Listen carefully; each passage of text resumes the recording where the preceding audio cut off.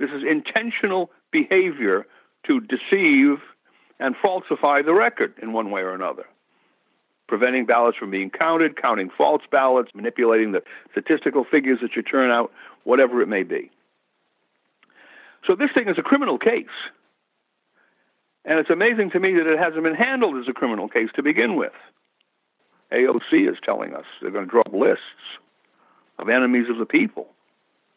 Any prominent person who supported Trump is going to be on AOC's list. Well, now you're talking about neo-Bolshevism. Right? That's exactly what the Bolsheviks, that's exactly what the Nazis did. That's exactly what any totalitarian government does when it gets into power. It draws up a list of its enemies and then does bad things to them. So are we hearing this?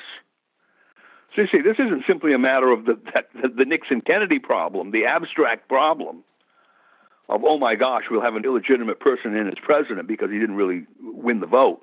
Here we're going to have an illegitimate person in as president whose supporters are all demanding Bolshevik purges. And you will see even worse from the media, and you will see worse from big tech. Big tech is certainly not going to be reined in terms of its censorship and its manipulation by a Harris-Biden administration. It'll be exactly the opposite. Same with the big media. If the systems of due process which already exist can be thwarted, not just circumvented, because normal vote for it is circumvention. It's done secretly, and you really are supposed to never find out about it. This is, as I said before, in your face. They predicted this was going to happen. They did it, and they're now saying, too bad for you, we got away with it. Now, what is the due process system for dealing with that when the people who got away with it then end up in control of the highest offices in the country? There is no constitutional method specified for throwing these people out if they get away with fraud, and nobody, the judiciary, the Congress, the state legislatures, if they are all thwarted in overturning this criminal result. There is no due process provision in the Constitution for dealing with it. There's due process provision in the Declaration of Independence for dealing with it. But see, we go to a different level of law here. Is it really that much in their interest in the short term to create this situation in which all constitutional bets are now off? Where do those situations generally lead? They lead to some kind of political/social/economic crisis in which there is a real honest-to-God coup by the military. The military steps in to restore order, usually temporarily, right? That's always their story, but just do it for a while. And then they never leave. And that's the danger here. These people have played with fire because they've undercut the legitimacy of the entire bloody system.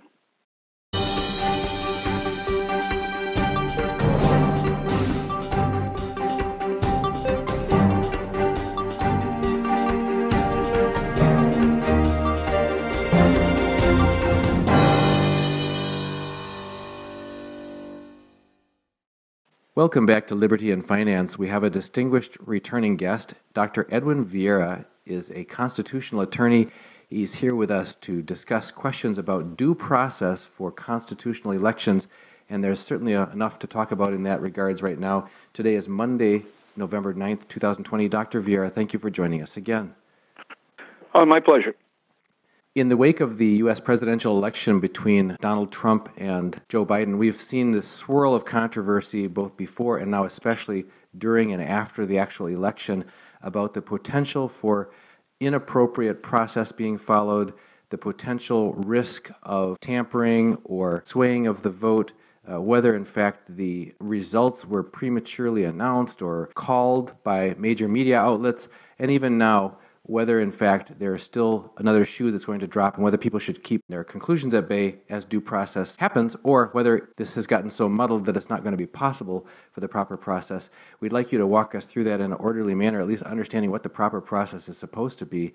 But in the face of that, we've got a range of fairly high-profile people weighing in on it. On the one end, you've got South Dakota Governor Noem saying, let's let due process take its course, as it did previously with the Bush-Gore election. We have Judge Jeanine Shapiro, who had a show canceled by Fox News because evidently she was going to come out strongly pro-Trump and questioning the validity of the election process. And she posted privately on social media yesterday saying it's not over till it's over. We've heard and seen a transcript circulating from a Dr. Steve Bazenik saying that this whole thing was really a sting operation, and it's a double reverse sting on the part of the Trump team because they've done high integrity watermarking using blockchain traceable on every ballot out there, so they'll be able to tell where all the real ballots and not real ballots, and they've got National Guard troops in place to enforce all this. So we've got just this range of responses. Could you bring us down to earth and give us your view of what the process is supposed to be by the Constitution, whether it's being followed as far as we're aware, or what remedies need to happen to get us back on track? Well, it might be a good idea to go back in history to the Nixon-Kennedy election in 1960.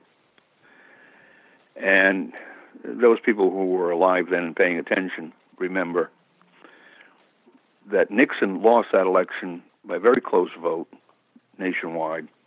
And Illinois was the key state. Illinois went for Kennedy, and as a result of Illinois, Nixon lost, or at least that was the perception at the time, that if Illinois had gone the other way, it would have been a different story. And no doubt Nixon was importuned by some of his advisors to challenge the result in Illinois because there was widespread suspicion that there had been a great deal of vote fraud, especially coming out of Chicago and the environs of Chicago, engineered by the mob. The claim was that John Kennedy's father, Joseph P. Kennedy, who had had some questionable business dealings during the 1930s, had friends in the mob and had arranged for that election to be fixed. Dead people coming out voting in Chicago was the classic example. In any event, Nixon took the position, apparently privately. I mean, he didn't come on the air and state this, but the story was he took the position that no, it would be a constitutional crisis if he challenged the election of Kennedy, the supposed election of Kennedy, on the basis of some kind of engineered fraud involving the mob and Kennedy's father or whatever. Okay, and that's what happens, and Nixon let it go. And only, in a sense, the cognoscenti were aware of what was behind the scenes and all of that. And you think about that, going back to that, and say, well, which would be the worst constitutional crisis? Challenging an election on the basis that, Kennedy's entourage, whether it was father or others, arranged for vote fraud, and vote fraud is something that's gone on in the United States throughout its history.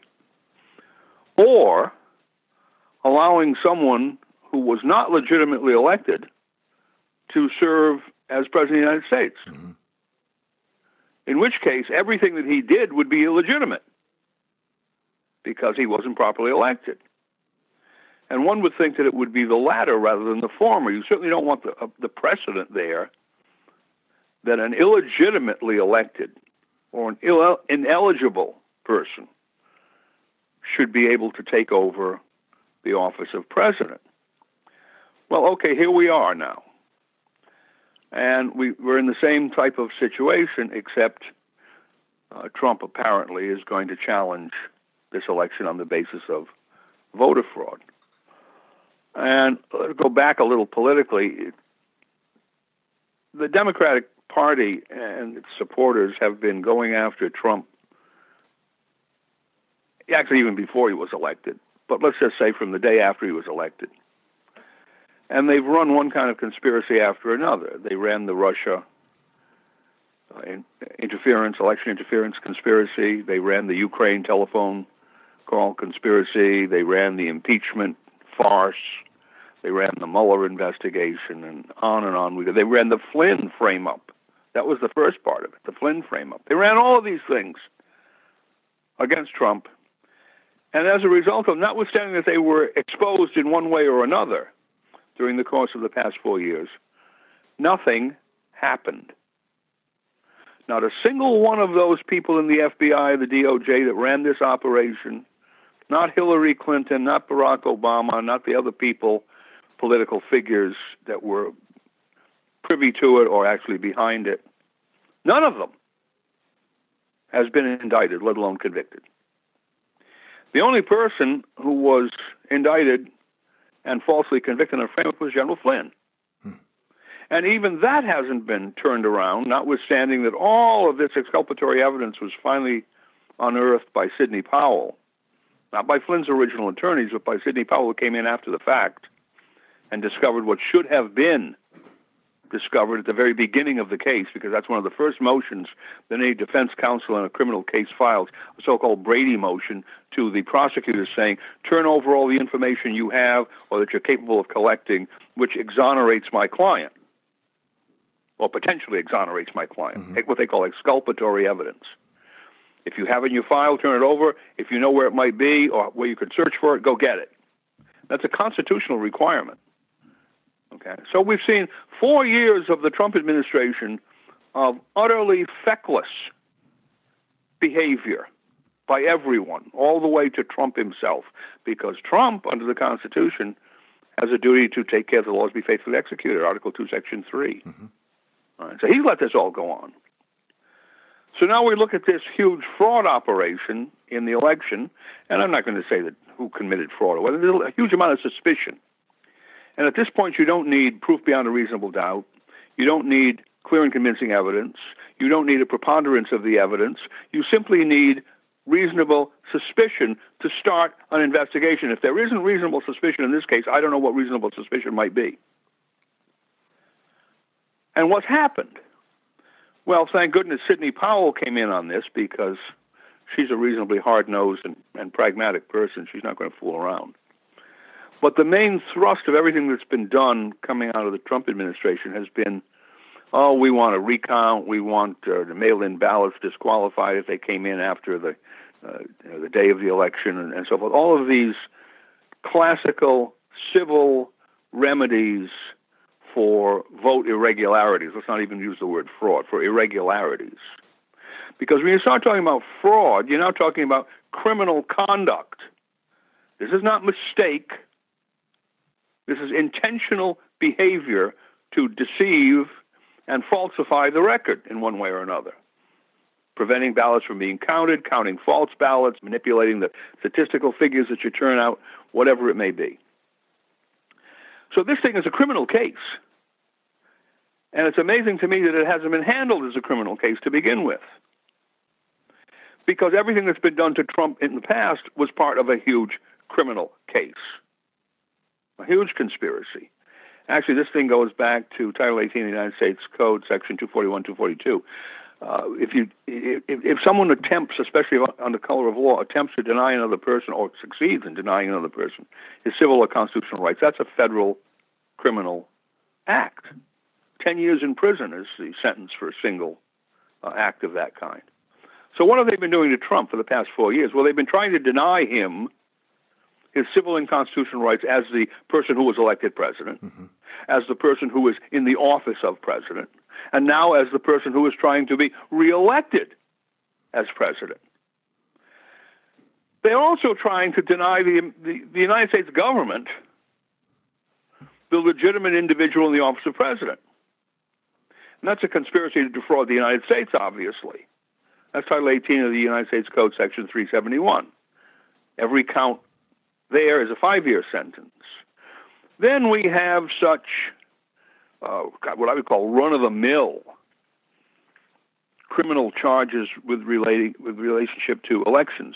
Title 52 of the United States Code, Section 20511, Part 2, Subsection 2. Anyone who knowingly and willfully deprives, defrauds, or attempts to deprive or defraud the residents of a state of a fair and impartially conducted election process, and then it goes through various things that could be done, procuring false ballots, so forth, votes from voter registration, etc., shall be fined or imprisoned for 5 years.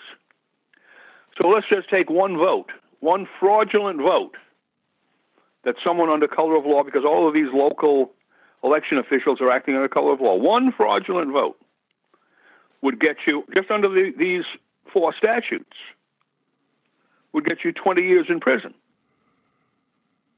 Well, how about 1,000 votes? That's 1,000 times 20. That's 20,000 years in prison. How about 5,000 votes? That's 100,000 years in prison. You're talking about serious problems here, when a single individual could be sent to prison for 1,000 years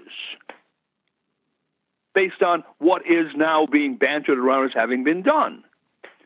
And we're talking about all the way down to the lowest individual, the one who schlepped those boxes of ballots in at 3:30 in the morning. The pictures that show these people coming in later, first thing in the morning, hauling boxes of ballots in, the vast majority, if not 100% of the ballots for Joe Biden, statistical impossibility. That fellow right there is facing, just under these three statutes, 20 years in prison. And that's simply counting one ballot. How many ballots were in those boxes? So I looked at this and I said, wait a minute, the way you should have handled this way before, I mean, I've been talking about this for years. When Trump realized he had this conspiracy on his hands and it was going on across the United States, he should have gone to Title 10 of the United States Code, Section 253, and began to energize that. Should have begun to energize that. And he could have done that in dealing with these various riots that went on throughout the country this year. He chose not to. He chose to let those people, in a sense, stew in their juice. And that was probably wise in the long run, because it was essentially a state and local problem. But he could have organized under that particular statute through a secret executive order, a secret proclamation, in anticipation of what he knew or should have known was coming forward in this election, because the Democrats essentially announced it. They kept talking about, Trump was going to produce some kind of fraud and so forth. Well, that's projection. They knew what they were going to do, and they were trying to get people through the media to believe that it was Trump who was the bad guy here. And that if Biden won the election, any negative comments from Trump about fraud would be, in fact, his attempt to overturn the legitimacy of the election. So he failed to set this up to begin with, which makes me wonder what the heck his advisors were doing, what they were smoking while he was waiting for the past 6 months for this election to come on board. Well, now here he is. He has Sidney Powell. Sidney Powell came out the other day and said she at one point she had 400,000 votes.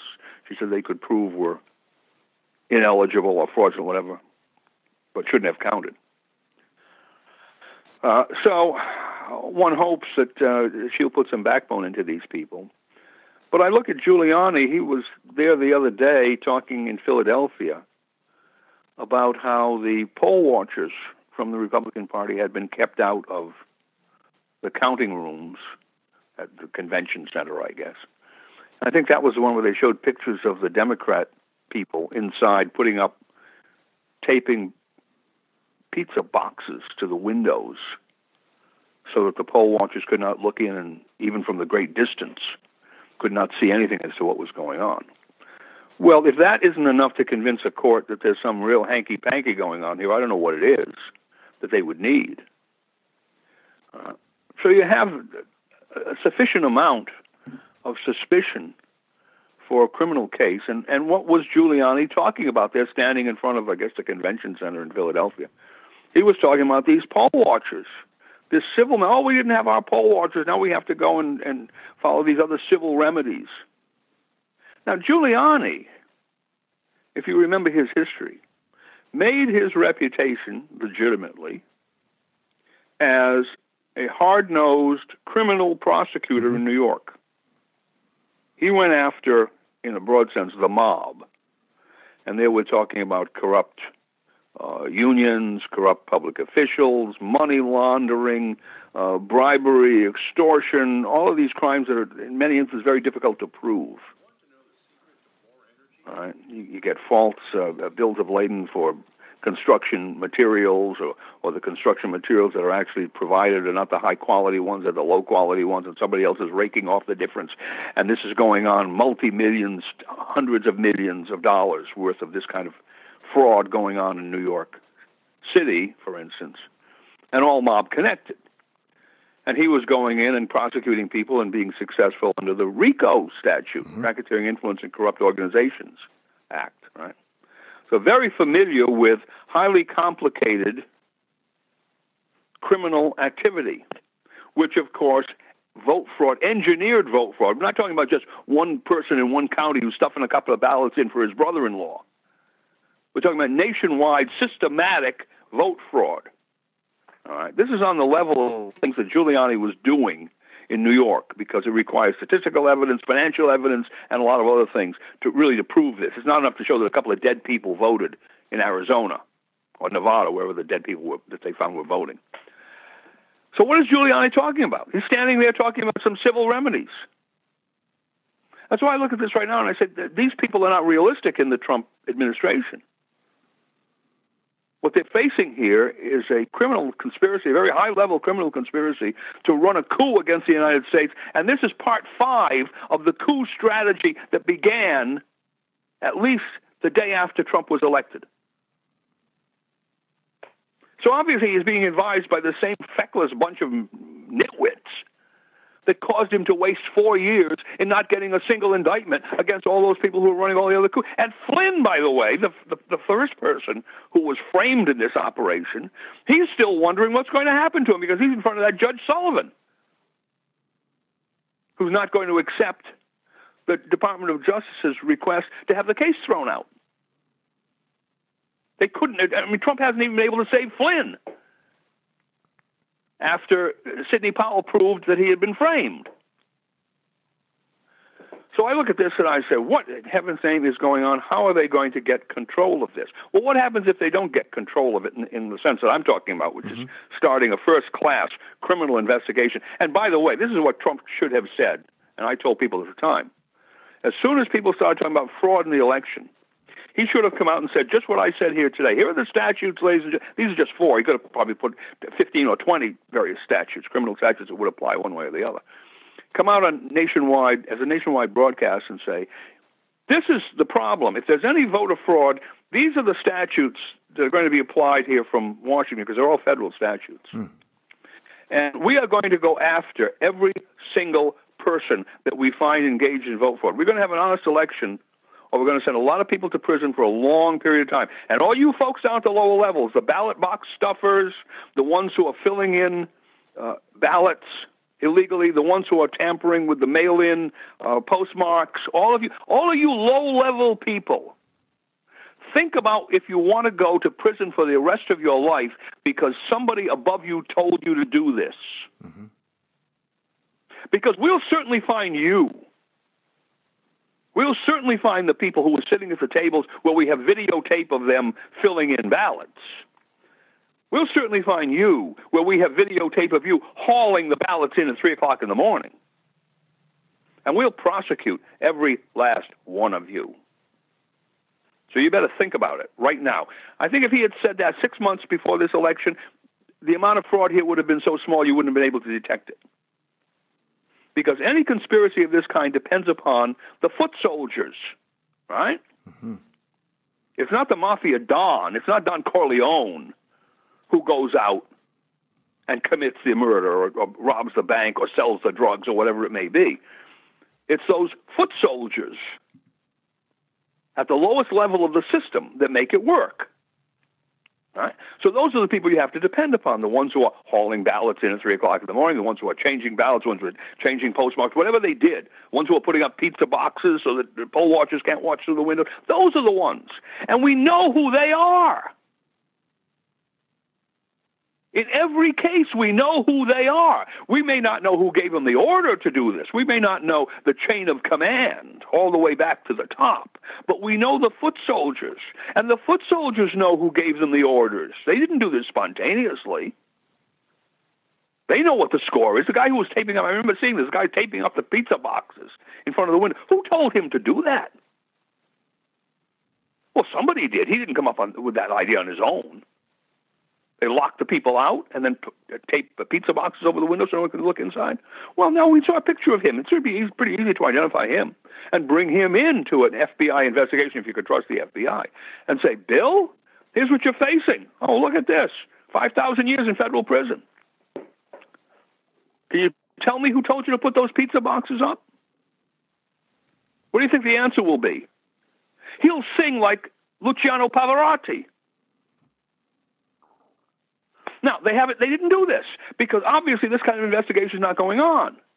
They found in some places, I think it was Arizona or New Mexico, that a number of people, I think it was New Mexico, because they were Californians who had escaped from California and they were illegally voting in New Mexico. So they found some number of illegal voters of that kind, and they referred that to the Department of Justice. And I think there was some others, maybe in Arizona, some other states, where these referrals were made. But I'm not talking about referrals after the fact. I'm talking about a situation where you would have been in before the fact, which wasn't done. So now where are we? So let's say they go and they conduct these attempts to get recounts, attempts to invalidate ballots because the postmarks were too late or whatever, and that doesn't work. Well, there you go. If all of this is done before the Electoral College meets, then that's the end of the game, because the states will have certified the electors, and the electors will be the 271 plus whatever the number turns out to be for Biden, and Biden will be the titular president. Now, you have all sorts of other scenarios by which this thing ends up going into the Congress. That's your other alternative. If you don't have a sufficient number of electors, then it goes to Congress to determine who the president is. And this happened before. I think it was Rutherford B. Hayes that was the great reconciliation over Reconstruction. Then there was the Jefferson Aaron Burr election. So there have been examples of this happening, and that is quote unquote due process by definition, because that's provided for in the Constitution. Right. A lot of people are talking about what I would call extra due process situations, where the courts invalidate this or that in an unprecedented manner, and then what happens? Where are we? Do they do it before the electors, after the electors have met? This is all extraordinary speculation. But the interesting thing comes down to, well, what if this is going on the civil side and stuff is coming out on the criminal side? Then what happens? Is it conceivable that conceivable? I don't think it's conceivable. I don't think it's conceivable that the Supreme Court can stop the process if there is not a valid election of the president because of all of these, what shall I say, elements of confusion. Then what happens? Well, it goes to Congress, right? I mean, I don't see how you're going to have any of these extra constitutional remedies sold, because there already is one. There's a constitutional process. Let's call it a remedy. I don't know if it'll be a remedy, because it will not necessarily give us the answer that we would get if the fraud were totally exposed. But at this stage, you don't know, because it's a matter of time. Now, I just give one example: is the problem with Pennsylvania. Yes. That the Constitution requires that election law be promulgated by the legislatures of the states. And that's the word the Constitution uses. It's legislature. Right? So in Pennsylvania, the legislature had provided in a certain way for mail-in ballots, and along comes the Pennsylvania Supreme Court, and it rules as a matter of Pennsylvania law that mail-in ballots were going to be allowable, notwithstanding that the legislature had said something different. And it went up to the Supreme Court, and the Supreme Court tried to dodge it, I guess, hoping that maybe the problem would be solved by the way the voting turned out. So there actually already is a case in the Supreme Court. They didn't actually decide that case finally. They said, we can't really decide it now, and we'll just send this thing back and let's see what happens. So it's not a matter of having to go through the whole process of petitioning for certiorari once again, going up through the federal system. They already have that case in the Supreme Court. And Alito just entered an order the other day about segregating these questionable ballots so that there could be a quote-unquote recount. Potentially all those ballots might be declared ineligible. So there we go. And so this Pennsylvania lead that the media claimed for Biden could evaporate overnight. And then, of course, you have challenges in, Michigan and Wisconsin, and also a question about Arizona. So depending upon whom you talk to, it's possible that the Biden lead in electoral votes evaporates, and Trump gains those electoral votes. And by the middle of December, when the Electoral College has to meet, Trump has over 271. So that's certainly one possibility. Then, of course, the other possibility is no, by the time the Electoral College meets, these questionable states somehow or other will have certified their electors for Biden, and the Electoral College will vote for Biden. Mm-hmm. And once again, you have a situation, I think it's in Pennsylvania as well, that the legislature is talking about passing some new statute under their authority to deal with the electoral vote coming out of Pennsylvania, which now raises another interesting constitutional question. Can the legislature negate what appears to be an electoral vote for a sufficient vote of the voters in Pennsylvania to give the number of electoral votes in Pennsylvania to Biden? Can the legislature come in and change that result? Okay, and these are all essentially unprecedented situations.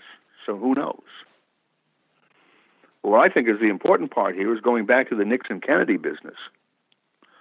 It was the greatest mistake in Nixon's life, I think, that he made, was agreeing not to look into the fraud in Illinois, and essentially to allow this concept to be accepted that in a presidential election, at least, you didn't want to open up Pandora's box with respect to that question, because who would know where that would lead? Not recognizing the other side of the coin, mm-hmm. that it's a worse Pandora's box to have an illegitimate person in the office. It's a worse thing coming out of Pandora's box, to have a illegitimate person in the office. And especially in this situation, because let's look at Biden. Biden certainly has something wrong with him physically. And I say physically because I'm not claiming that he's mentally ill, but it's some physical problem which affect his ability, mentally and otherwise, mm-hmm. to perform the function of president. So who are you really getting if the Biden ticket is accepted as having won the election? Well, you're getting Kamala Harris. And where will that lead? All right. Well, we already know where that will lead, because they're already telling us. AOC is telling us they're going to draw up lists of enemies of the people. Any prominent person who supported Trump is going to be on AOC's list. For what? Why is it on the list? Won't get a Christmas present? Or something else is supposed to happen? Well, now you're talking about neo-Bolshevism. Right? That's exactly what the Bolsheviks, that's exactly what the Nazis did. That's exactly what any totalitarian government does when it gets into power. It draws up a list of its enemies and then does bad things to them. So are we hearing this? So you see, this isn't simply a matter of the Nixon-Kennedy problem, the abstract problem of, oh my gosh, we'll have an illegitimate person in as president because he didn't really win the vote. Here we're going to have an illegitimate person in as president whose supporters are all demanding Bolshevik purges. And you will see even worse from the media, and you will see worse from big tech. Big tech is certainly not going to be reined in terms of its censorship and its manipulation by a Harris-Biden administration. It'll be exactly the opposite. Same with the big media. So you're going to have Pravda and Izvestia, Pravda being the big media and Izvestia being big tech or vice versa. You're going to have the Bolshevik system of media. You're going to have the Bolshevik system of retaliation against your political enemies. And you're going to have some of the wildest political proposals, Green New Deal, heaven knows what, coming out of Washington. And I don't care what Biden says about his being a centrist. He's not going to be in control. In fact, I would wager that within 8 months he'll be out of the office. Either he will resign because in good taste he has to realize that he can't function properly, or they'll remove him under the 25th Amendment as being unable to function properly. So that's what you're really looking at. So this is extraordinarily serious. This is much, much worse than the Kennedy problem, because at least Kennedy, when he came in, was not a radical Marxist in principle or in practice.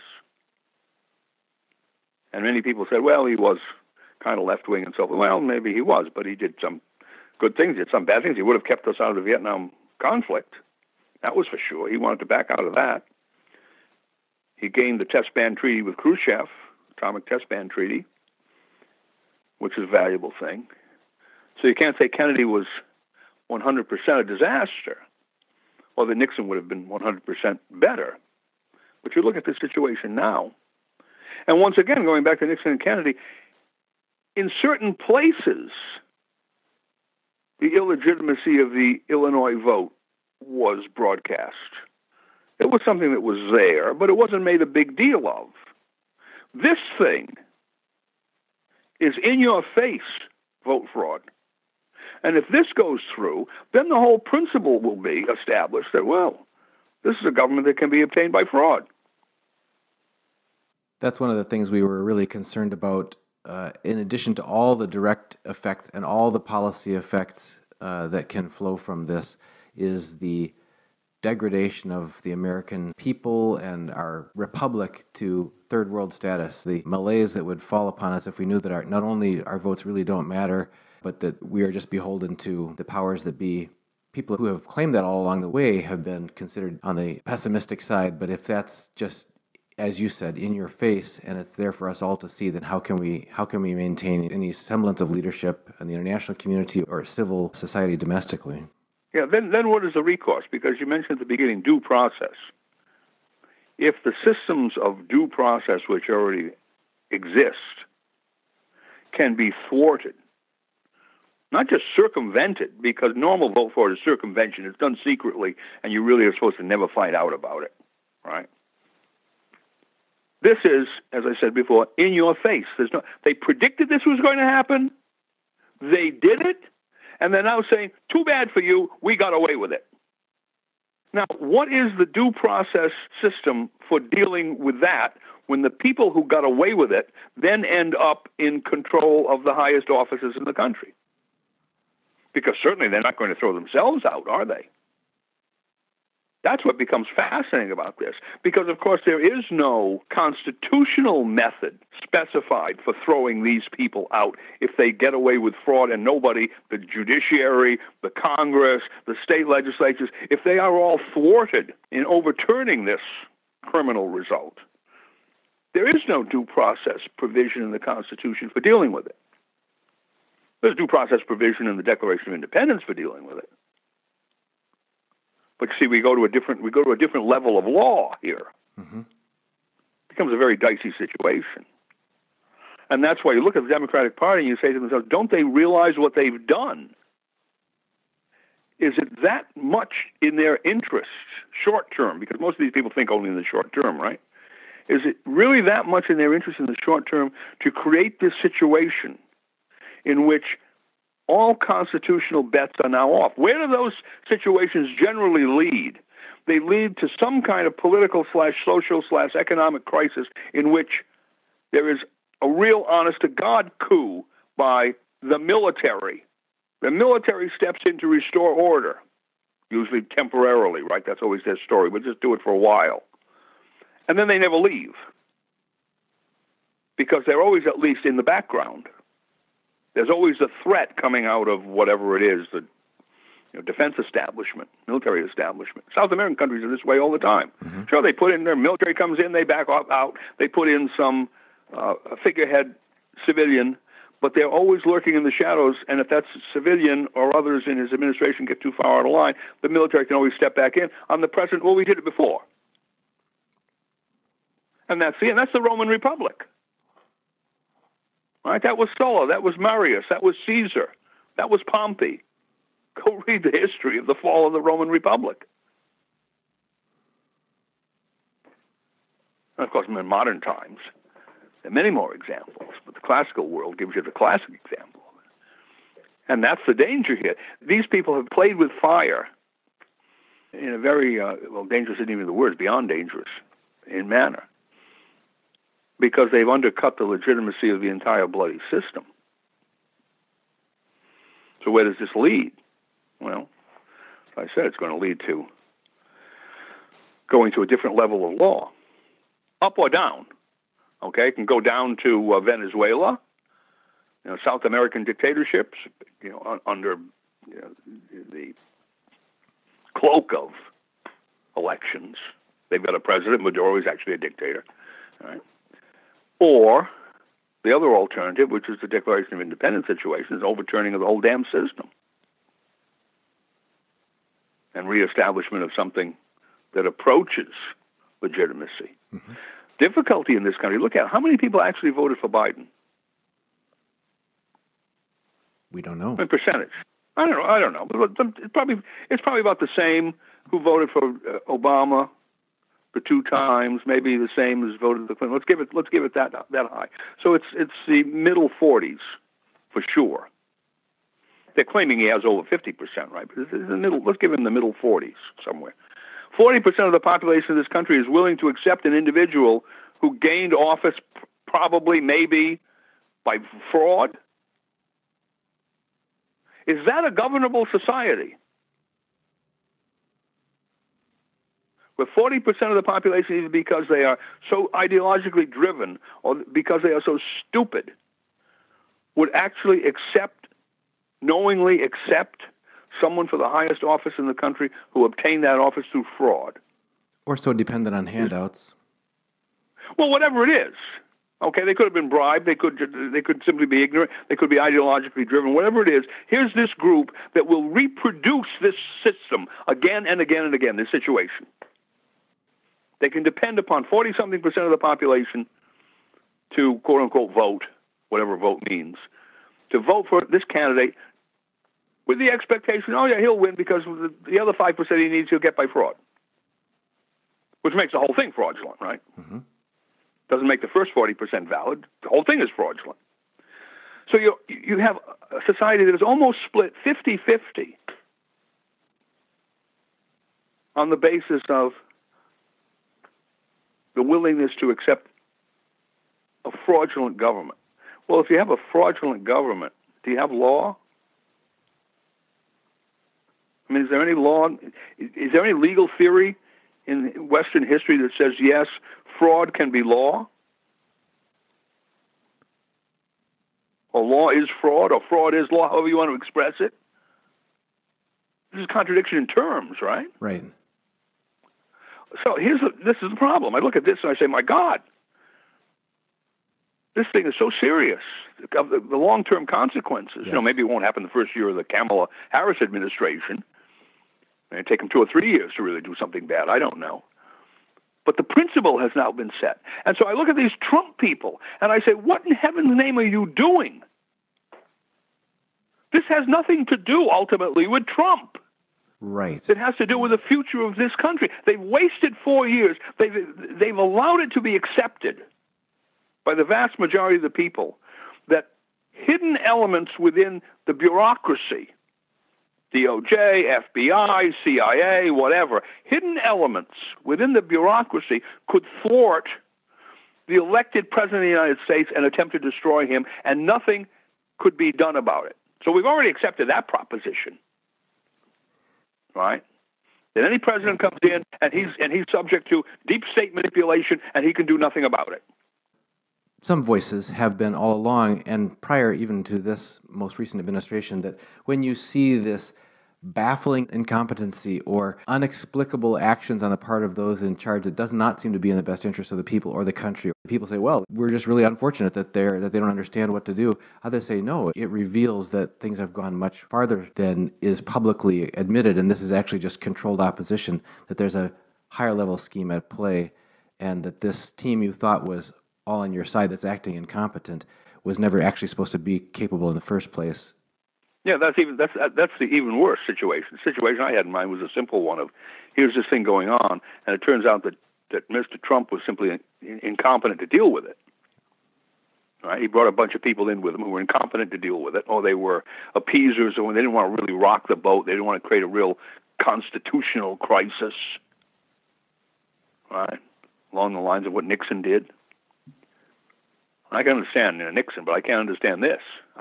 Nixon would never have accepted this situation, what's going on for the past 4 years. But you notice the progression. First, it was, some bureaucrats are going to stand up against Trump. This deep state, it's hard to get them out because they're appointed. They're appointed. They're not elected. They're professionals, bureaucrats. Blah blah blah. Have all these excuses for that, right? And so he's doing other things to get around them, and he never was successful. But then they go to the next step, and they say, oh, well, by the way, we have enough power through fraud to put some figurehead in as the president. You'll have a figurehead president, and you'll have the deep state running the agencies. And we don't, of course, know who's behind all of these people pulling the strings, but then we can accept that something like that is going on. And they come right out and do it. That's what I find the amazing part of all of this is that on the other side, on Trump's side, he never came out and made what I would call the fireside chat approach of Franklin Roosevelt. Remember Franklin Roosevelt, when he came in, he had something along the lines of the worst possible world facing him. There was a depression going. There had just been a huge bank collapse. He was elected in 1932. There was a bank collapse at the end of 31, going into 32, went into 33, etc. And people, the pictures you see, people lining up around the block trying to get their deposits out of these banks, which are failing. And so you had bank closures, bank holidays, they called them in those days. And what was the first thing that Roosevelt did? He had what he called a fireside chat. This was the beginning of that process, where he went on nationwide radio, because they didn't have television, and he explained to the people in this first fireside chat why he was supporting the closing of the banks. And he told them, ladies and gentlemen, you have to realize when you deposit money in the bank doesn't put that money in a shoebox and keep it in the back room, put it in the safe. They loan that money out to other people. And the returns from that loan, that's how they're paying you. So you have to wait. The banks have loaned this money out, and they need to get it back. You can't take all your deposits out of the banks. They don't actually have the money. Explain to them how fractional reserve banking actually worked. Okay, it was a crisis. That was the theory of this. This was this crisis. He was taking executive control, getting this crisis under control through legislation, through proclamations, various things he did, which were considered extraordinary at the time. But the first thing he did was he went to the American people and explained why he was doing this. Now, he didn't excoriate the bankers for being criminal conspirators. He said, this is one of those things that happens every now and then in the economy and banking. We've had a lot of instances of major bank failures in this country over the years, in the 1800s and the early 1900s. This was just another one, the biggest of all, but it was still just another one. But now, Trump is in the interesting position of, this is not just a normal phenomenon that's happened here. This is the most extraordinary series of events over a 4-year period in the history of the United States. And at no time has he ever done what Franklin Roosevelt did. And at no time has he ever come forward and said, the Constitution empowers me and imposes a duty on me to take care that the laws be faithfully executed. And in the final analysis, I am not required to depend upon Bill Barr or Jeff Sessions or any of these people in the FBI or the DOJ or the CIA or whatever. I have a constitutional authority here, and I'm going to exercise it. And if I have to do that through these extraordinary statutes, which give me these special powers under so-called emergency situations, that's what I'm going to do. And that's what I'm wondering now. If all of this turns out to be a real chaotic situation in which somehow the Electoral College doesn't or can't function, or it's challenged, the results of the Electoral College are challenged, and then the question is, what will happen in January when they're supposedly going to have the inauguration? Before that, will Congress have to step in? Will Congress claim to step in to do something? So you have rival interpretations. One interpretation says, the Electoral College actually voted for Biden because there were enough states that had certified this. Another person, no, the Electoral College was illegitimate what they did. Congress's action, Congress shouldn't have taken the action it took because the Electoral College did what it did legitimately, or vice versa. So you have the permutations and combinations of problems. And then, of course, there's the Supreme Court in this. What are they going to do? What if you have not clear-cut majorities, but you have a case where it's a plurality? And then they also have someone for the concurring opinion on a different theory. And you talk to lawyers about what those cases mean when you don't have a 5-4, but it's 4-1 and 4, or 4-1 and 1 and 3, or whatever it is, some combination, permutation combination that doesn't work out to an actual majority. What does that mean? So that's why I find that this is one of those situations somebody has to grasp that. Now, this is Alexander the Great and the Gordian knot. Right? You can't be sitting in front of the Gordian knot trying to take it apart strand by strand, because no one had ever accomplished that. Supposedly it couldn't be accomplished. So what does Alexander the Great do? He comes along with a sword and he just cuts it. And that's what Trump really needs to do at this stage, I think. The due process element here that's of most consequence is, were these elections in the various key states, at least, conducted in a fraudulent manner, criminally fraudulent manner? And he's got to prove that. And he's got to prove that at least to the level where he could convince the Supreme Court to enter some kind of peremptory relief, injunction, mandamus, prohibition, these various extraordinary remedies that can stop a process so there will be time to clear up whatever the controversial aspects of it are. Well, he's running out of time. They're all running out of time, because when does the Electoral College meet? In December, right? Yep.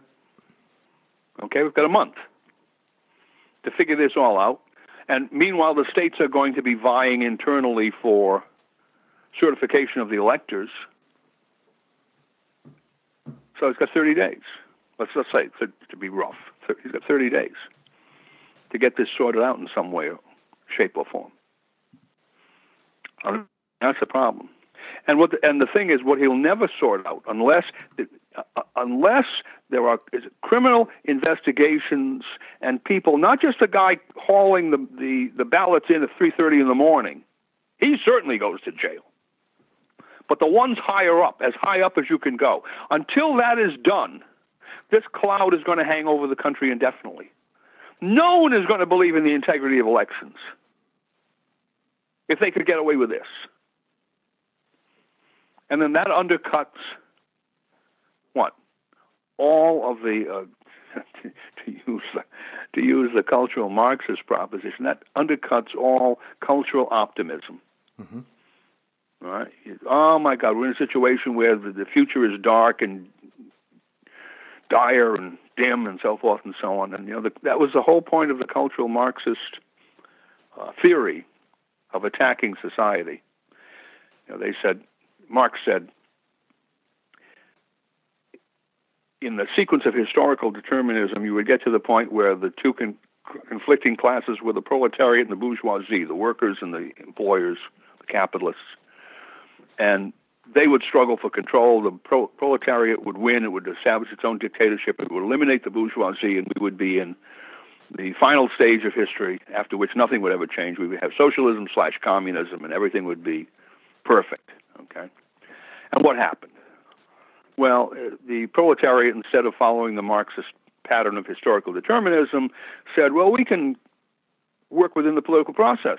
We can obtain what they call labor legislation, workplace safety, limitation of hours, minimum wages, overtime pay, and we can also engage in collective bargaining through unions and so forth. There are all sorts of things we can do that we don't need to turn to violent revolution.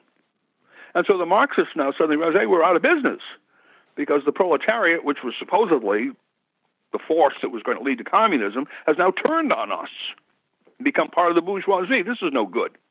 So they came up with a cultural Marxist theory. Antonio Gramsci, the Italian communist, was the one who's always quoted for the phrase, the long march through the institutions. And the communists realized, what we have to do is to get our people into all of these institutions, economic, political, social, cultural, and use our influence to criticize bourgeois society, modern Western bourgeois society, in every possible way, so that eventually people come to look at their own culture, their own economy, their own political system with disdain and hatred. We want to, it was Willy Munzenberg, who was the head of the Comintern, who said, our goal is to make Western civilization stink. Turn people against their own cultures in every way possible. So that what would happen? Instead of being optimistic about the future, people would become extraordinarily pessimistic about the future. We're living in a society that can't function properly. This is terrible. What must we need to do? We must need to turn to Marxism. This was the theory. Now, pretty stupid theory, but this was the theory. And the interesting point is they've succeeded. And this election, this fraudulent election, is one example of doing precisely that. Whether this was the intention of the Democratic Party, the Republican Party, or the media, whatever, this is the result. That they have now put us in a position where we are going to look at the electoral process with despondency. This doesn't work anymore because it's all fraudulent, and there's no way we can know that it's fraudulent because the media is covering up, blah, blah, blah, and all the, you put all these things together, and the average person looks at it, shrugs his shoulders, and he goes into a kind of cultural despair. Will he then turn to Marxism? I don't know. He'll turn to whatever is given to him, which will probably be something along the line of Marxism, because that's the ideology that is apparently in control of the universities, apparently it's in control of the media, apparently it's in control of the Democratic Party. And a large segment of the Republican Party, too, I would say. They don't understand it, but that's what they are. And so the thing has worked out beautifully. And this is the final nail in the coffin when you look at the legal system and you say the legal system cannot be run legally. Or the other side of the coin, the legal system can't be run through fraud, which is the same way of saying that it can't be run legally. It can be run through fraud. You think a legal axiom, fraud vitiates all contracts, right? Mm-hmm. If fraud is involved, you throw it out. If some of your evidence is fraudulent in a case, the judge can instruct the jury that the jury doesn't have to believe any of your evidence, because you wouldn't have put up fraudulent evidence if you believed that any of your evidence was any good. That's called the spoliation of evidence doctrine, okay? So you look at the legal system in this country looks upon fraud and says, well, fraud is the one thing that undermines everything. If fraud is involved, forget it. So here we now have an electoral system which apparently, they're going to get away with it. Unless what? Unless, and I shouldn't say Trump, it's not Trump, it's the legal system itself. It's Trump, it's the Department of Justice, it's the courts, it's the state legislatures. Unless they stand up and say, no, we will not tolerate fraud in this. We're going to root this out. And if that means that the top honchos in both parties have to go to jail, well, that's what it means. Now, all I'm saying is I haven't seen that determination coming out of it, certainly not coming out of the Democratic Party, because they're very happy with the vote count just the way it is. Yes. But certainly not coming out of the Republican Party, out of the Trump people, other than maybe Sidney Powell, who came out the other night and said she knew of 400,000 votes that were highly questionable. Yes. But you look at Sidney Powell. Sidney Powell came in at the tail end of the Flynn debacle, and did what any good lawyer should have done, and was successful, and pulled out all of this evidence that had been withheld. Where is Flynn? Mm-hmm. Has he been exonerated? Is he, walking free, with his head held up high, ready to sue all these people in the DOJ who ran this frame-up against him? No, he's still being persecuted by Sullivan, the judge. Right? Even with Sidney Powell proving the existence of the frame-up, the victim is still being persecuted. Now, you wonder, did the cultural Marxists succeed? And I would say, yeah, pretty much so. Because I look at this and I say, if I didn't have, a stubborn streak in me, maybe I would despair. Personally, I would despair. So nothing can be done here. This is impossible. We've lost. It's gone. It's a terminal illness. You mentioned terminal illness, the Elizabeth Kubler-Ross grief cycle of 5 stages of death and dying. And a lot of what you've been saying is making me think, are we in the denial phase still? Certainly some people are in the anger phase. Some people are in the bargaining phase. But you're talking about the goal is to get us to the depression phase and then the acceptance phase and just go, yeah, I guess I'll just go with what these powers are that be. Hope I get some gravy out of it. Yeah, well, that's basically it. It's a simple-minded psychological assessment. If you drive people to a certain point, and they'll shrug their shoulders and say, yeah, do to me whatever you want to do. I'm not going to resist it anymore. I'm simply going to accept it. Right? And the communists understood this. And how do you do it? Well, you undermine the faith that the people may have in the stability of the systems that exist. And you show them there's no way out within these systems. That's the important part. There's no way out within these systems. Uh-huh. You have to opt for some other system that we are going to give you. We, the manipulators, are going to present to you. It's not enough for us to criticize. And hopefully you won't remember the Declaration of Independence option, which you had already proven. Well, that's the next stage. See, that was the stage of the Founding Fathers. And they say this. They say, well, in the Declaration, they say, well, we petitioned. Right? We went to the king. We went to his ministers. We even went to the British people themselves in an attempt to get them to see things from our perspective and to maintain what we believed were the rights of Englishmen here in the colonies, which we believed we were being deprived of. And all of those petitions failed. That is, within the British system, the British legal system, there was no recourse after a certain point. Right? If the king and his ministers and even the average Briton weren't going to pay any attention, and quite the opposite, they were going to send Hessians over to conquer the colonies, then what was the alternative? Well, you stepped outside of that system. And that was the Declaration of Independence. Right? The old system didn't work, and we're going to declare independence from that system, set up our own system, which supposedly will be better. Although one wonders now, looking at what we're seeing today, has it really turned out that way? But in any event, that was the theory. So if the constitutional system is essentially destroyed as a result of these practical steps, because underlying the whole bloody system is the legitimacy of the elections. If you have a bunch of usurpers, ineligible individuals in office, then what's going on? Well, they can't exercise these powers, but they're in office exercising these powers. So you have this contradiction.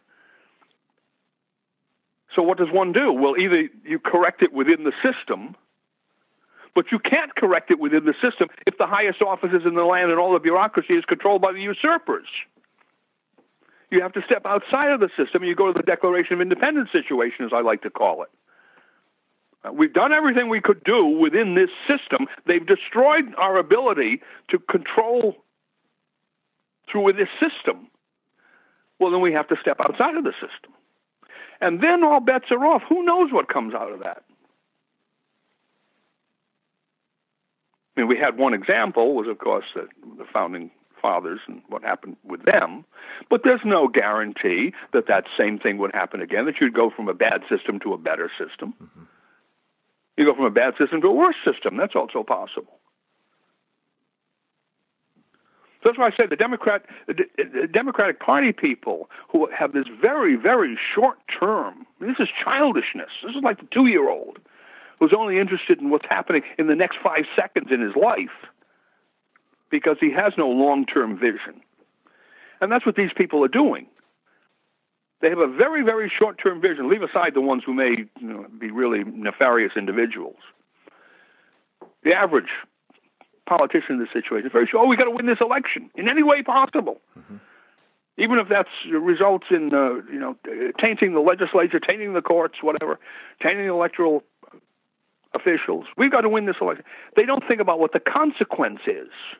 It's the 2-year-old doesn't think about the consequence day after tomorrow.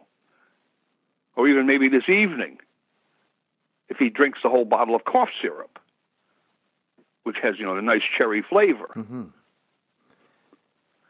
And so that's what we have. We have a bunch of 2-year-olds in control of the situation now by happenstance, and they're working their will. And the father figure, who is Trump, apparently is completely feckless. And his advisors don't want to bite the bullet. They don't want to come face to face with a Gordian knot and say, well, we have to cut this thing. Because if we don't get control of it now, then we've lost control of the whole system for the future. No one is going to be able to regain control within this system. Now, I would just like someone to come forward and give me an example of say some of these South American democracies or even European countries where they've once gone to a violent change of the government or a fraudulent change of the government, yes, and they have then reverted to a legitimate government without going through some horrendous crisis, maybe a civil war, maybe an international war, whatever. And, of course, we have, terrific potential conflict with China internationally. And now they've elected someone who may be compromised by having taken Chinese money in his family. Or who knows what else. I mean, we know about the Chinese money. What else was there? And this is the guy you're going to put in as president because of your short-term view as a member of the Democratic Party that you want the Democratic Party to be in control? You're going to put in a guy who has perhaps have Alzheimer's or some other mental condition, and he's compromised because of connections with Chinese money, and you can put him in as president just so that you can get Trump out, destroy the country. That's where the word treason comes into play here, right? Giving comfort, aid and comfort to the enemies of the United States. I mean, I'm not looking to say, oh, well, the Democratic Party is engaged in treason. I'm just looking at the long-term consequence of this thing. And you start thinking through, what about this? What about this? What about this? What about this? In a chain of events. And you say, oh, yeah, there are all of these very dire possibilities. And that's why when you see a 2-year-old child with a bottle of cough syrup, what do? Take it away. You go over and you yank the cough syrup out of his hand before he drinks it. You don't say, well, Billy, go ahead and drink and see how well you feel tomorrow morning. As if that would be a lesson to a 2-year-old child. They could make the connection, the logical connection. Right? No, you go over and take the cough syrup out of his hand. You impose a kind of legal system on him. Right? The superior figure in the political process within the home asserts his authority. And so who is the superior in the political process here under these circumstances? What is Trump himself? Right? Article 2, Section 3, shall take care that the laws be faithfully executed. Are the laws being faithfully executed? Just from the federal level, because the federal level, of course, is the only one he can actually control. And the answer is, well, no. We've got all of these federal criminal problems. And if you look at some of these state problems, look at the state problem in Pennsylvania where the legislature said one thing about mail-in ballots, and the Supreme Court of Pennsylvania claimed the authority to say the opposite. Mm-hmm. Well, that's a violation of the U.S. Constitution because the U.S. Constitution puts into the hands of the legislatures of the states, not the courts, the authority within the electoral process. So even that he could step in on. He doesn't have to wait for the Supreme Court of the United States.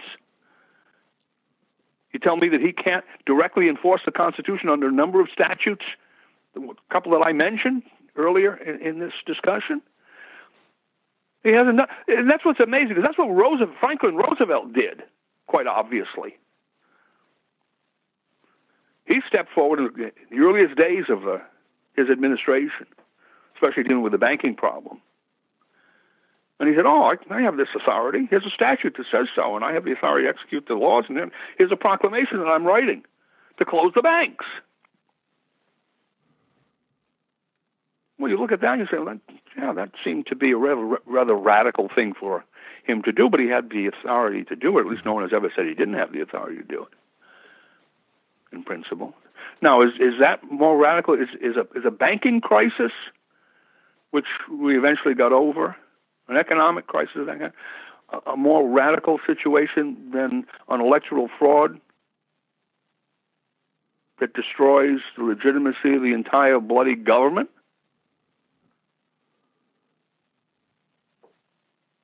So one would think that some people in the Trump administration would remember Franklin Roosevelt. He was elected president 4 times, as I recall. He wasn't a minor figure in American history. But apparently not. They haven't thought about that. And so here we are, and I look at this and I say, oh my God, this is like the last days of the Roman Republic if it goes in one direction. If it goes in the other direction, we may fester on for a while. We'll have to see. But unless it goes in the third direction of stamping this out, and maybe I shouldn't say stamping, you're not going to stamp it out. The evil in the hearts of men is always there. But in this particular instance, making an example, then that's the end. If they get away with this, they can get away with anything. Every election will be like this. Mm-hmm. And then that's the end of the constitutional system. It has nothing to do with overthrow of the Constitution. It has to do with, usurpation. Constitution's still there, but it's a fig leaf covering up this criminal conduct. And then and to get back to my other point, half of the American people do not accept this. All the people who voted for Trump, I think, clearly do not accept this. So now you've divided the country in a manner that is irreconcilable. Where does that lead? Some say to civil war. Well, but the war that occurred in 1861 was possible because there was a clear geographical division. There were the slave states, and then there were the non-slave states, and then there were the border states. Some went one way, some went the other. So you could see that. What would it be today? I mean, these divisions are within cities, counties, towns, families. Yes. What would it look like? I think of Virginia as a kind of a classic example of this because you can actually draw some geographical lines. If you draw a line down from D.C. along the coast of Virginia, the Atlantic coast of Virginia, you pick up most of the heavily Democratic areas. All of the bedroom communities outside of D.C. come down to Richmond, which is the capital, go down towards the big naval bases, Hampton Roads, and so forth. And then there's the rest of Virginia. And so you have this little blue strip that runs down the coast, and then you have the rest of Virginia, which is all red, other than a few cities. You'll have Roanoke and a couple of other cities, small areas that are urban Democrat centers. So you could imagine dividing Virginia up. You'd have Eastern Virginia, and then you'd have Middle Virginia, and then we have, of course, West Virginia, which already exists. And there could be a couple of these little enclaves that would be connected to Eastern Virginia that would be in the center of Middle Virginia. So, yeah, I can see that because outside of the blue strip to the south of Washington, D.C., Virginia was very solidly in the other camp. But I don't know about other states, and certainly that isn't true of Maryland or whatever, Kentucky, Tennessee. How would you divide those geographically? I have no idea that that's even conceivable. So we have this difficulty. You have within the society all of these groups, or these two big antagonistic groups. And how do you reconcile them? How do you reconcile a group that says we're perfectly willing to engage in electoral fraud if it obtains our short-term interests, and another group that said, no, we don't want electoral fraud? But see, I don't care. I don't think you care about Trump and Biden. That's not the overarching principle. Figures. Yeah, there's much bigger principles at play. Yeah, there's a much bigger principle than Trump or Biden.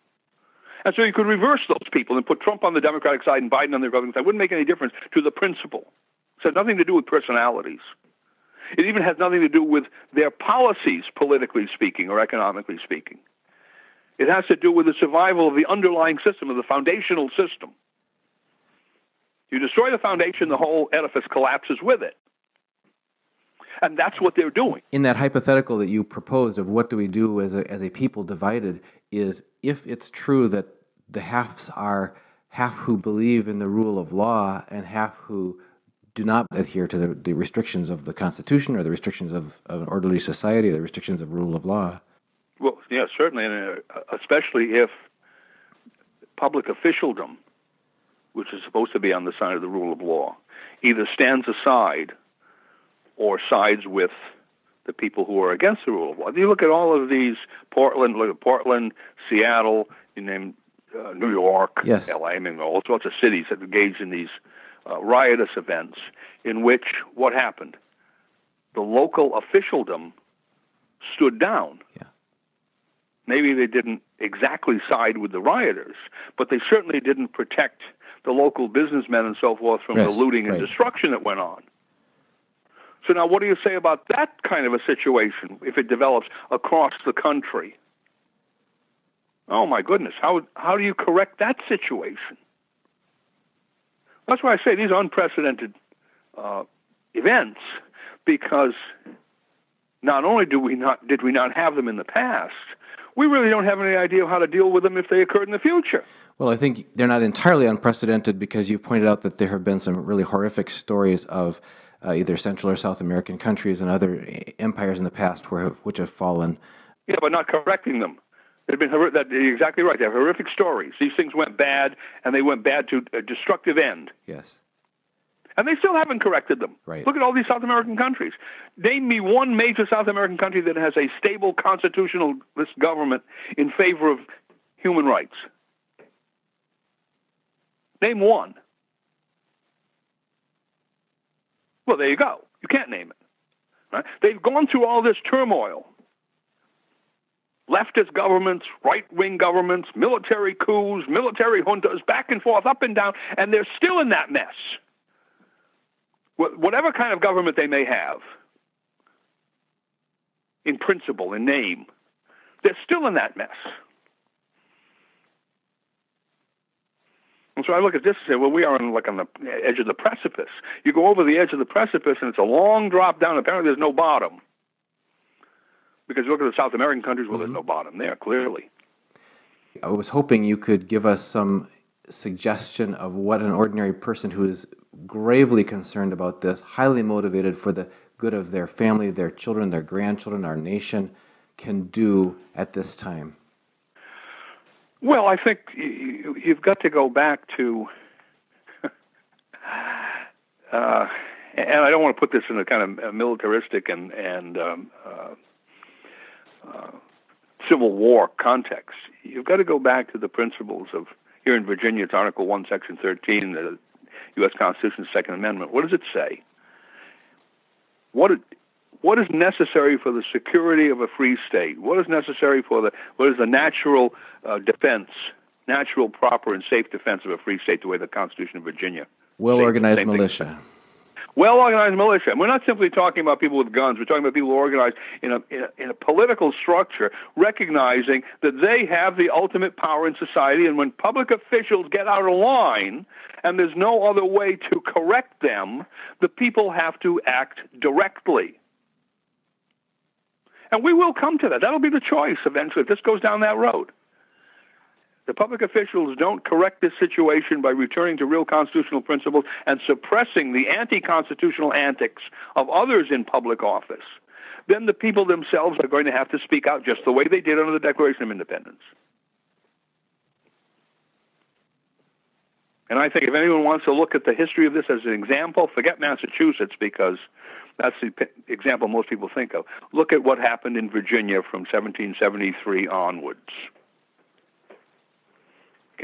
Virginia gives a classic example of what goes on when the governmental apparatus at the highest level turns against the people, refuses to listen to the people's just petitions for redress. Now, it turned out successfully in that instance, historically speaking, But that's the model. In addition to that, do you see, you've mentioned feckless examples of people who are in positions of authority by right but are not exercising it. Are there any standouts whom we can throw our support behind who are fighting the good fight currently? Well, no, we're going to have to see. We're going to have to see what Trump does. Unfortunately, he's the fighter we have in the ring. That's my problem. Thank goodness he's apparently accepted someone like Sidney Powell, who showed her ability with the Flynn case. But she's only one person. Mm-hmm. I hope she can influence some others who are already there and maybe cause Trump to bring some more people in at this late date. It's a good sign that finally he listened to her. Yes. Probably because of her success in the Flynn case. But once again, she's only one person. So there's a sign of hope there. It's a little flicker, but it's better than nothing. And she has been successful with Flynn up to this point. And she's certainly someone who's not going to simply roll over and play dead for them. Well, it's proving to be a extraordinary and eventful time in the lives of all of us and in our republic, and we would like you to continue to be there for us, giving us clarity and helping us to see with the eyes that you bring to that what's unfolding. So we'd like to have you back at your nearest availability as we move forward, because it sounds like things are going to be happening a lot in the next month to 2 to 3 months. All right, well, whenever. Very good. We've been speaking with Dr. Edwin Vieira, constitutional attorney. Dr. Vieira, thank you very much for joining us on behalf of our viewers on Liberty and Finance. Okay, thank you.